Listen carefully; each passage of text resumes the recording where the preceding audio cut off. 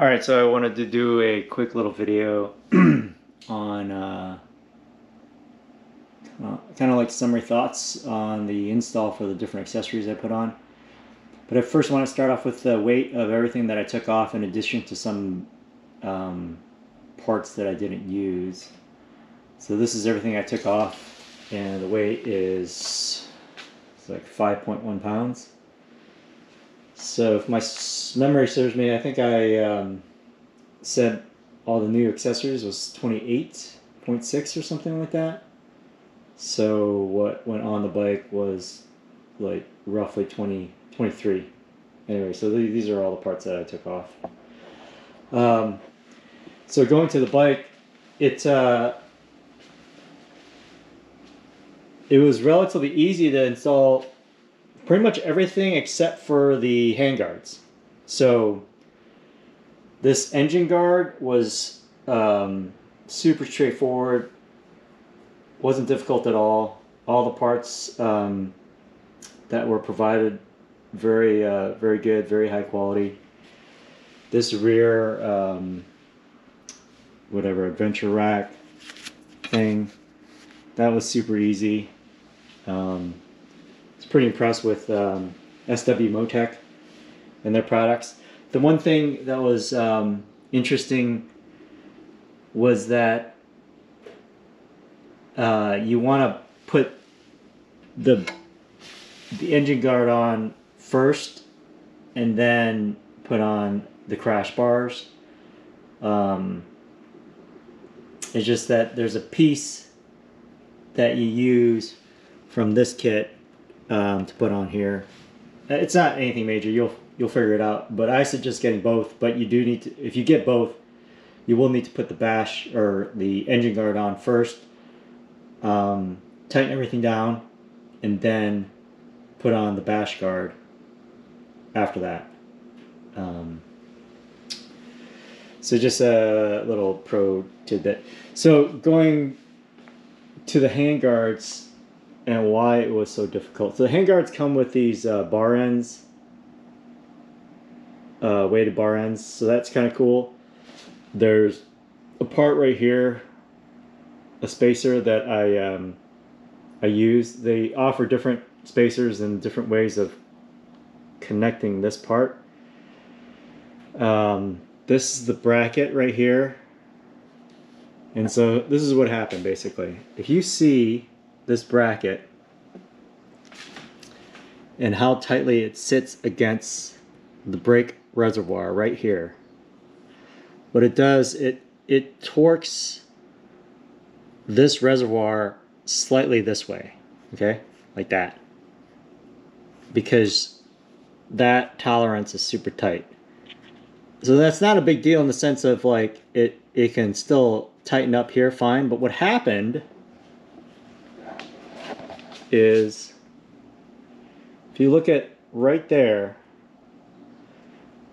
this is the starter switch assembly. That part was pressing against this, I'm going to call it the barrel of the front brake lever. That was binding up right there, and it was actually preventing it from braking easily and then returning to its whatever unengaged position, right? So you have to loosen everything up, including this assembly, and I dremeled that little section. You can see it right there. I dremeled that little section on the starter assembly, or whatever, starter switch, and that allowed enough room to do that. So that's kind of somewhat delicate and precise. You have to, you know, get a Dremel in like this angle. It's not that great, and so I had to loosen everything several times and tighten it up, and I realized it all has to go in a certain order, and then the different, you know, angle of the lever had to be right. So it was very tedious. Additionally, to get this loose, this starter loose, this assembly loose, in order to Dremel that and separate these two so you have enough room to Dremel it, the angle of this Torx nut is just very difficult with the tool that I had, and you'll probably have to use the same tool. It's just an Allen wrench type tool, but with a Torx at the end. And to get that angle is just somewhat difficult when you're tightening it. To loosen it, it's not that difficult, but to tighten it, it's just like you're doing 1/8 of a turn, and each time you're trying to find that right angle to stick it in there, and it just took forever. It was kind of frustrating. You're standing on your feet. Not that that's a big deal, but it's just cumbersome and very tedious. The other thing is that the angle of this right here, up and down, is somewhat determined by the left side. And so the left side,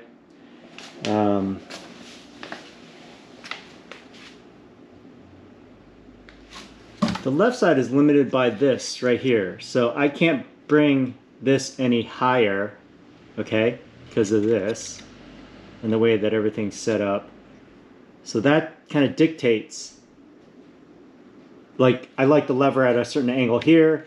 That dictates how high this handguard is, and unless you want two different handguards at different heights, which I don't want, then it limits this height.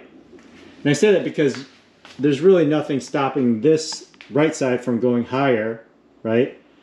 However, again, if you want to match the left side, you have to kind of bring it low. And so I say that because it offers just slightly less wind protection above your hand.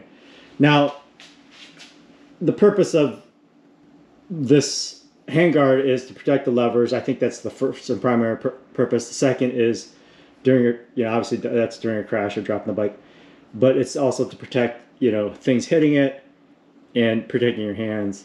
And then lastly, I think it's, wind protection for your hands or when you're riding in the rain or whatever. So overall, it's way better than OEM, like 100% better. Whether it's as good as like Bark Busters or whatever seems to be the de facto standard. I have no idea. I've never had Bark Busters, but they seem to be pretty bomber, and everyone goes with that. So anyways, overall assembly was super easy except for that last part with the handguard, and then the quality, fit and finish, I think is really good. In terms of protection, it seems to protect a lot more. And honestly, I rode it for a short period, and I kind of, for whatever reason, it seemed slightly heavier in the bottom, and I kind of like that. Obviously, it added whatever 23 pounds, but I kind of like that feel of like a lower center of gravity. I'm not sure if that's just my mind playing tricks on me, but it felt like slightly lower, a lower mass, and that was actually kind of good. The other thing, and I'll have to test it today, I want to say I felt less heat. So I don't know if it just dissipates heat better or whatever, but there's a lot of ventilation here, and I want to say I felt like less heat on my right leg and both legs in general. So that would be a huge plus if that's the case. Anyways, that's it. I'll post this, and if you have any questions, just hit me up on the comments.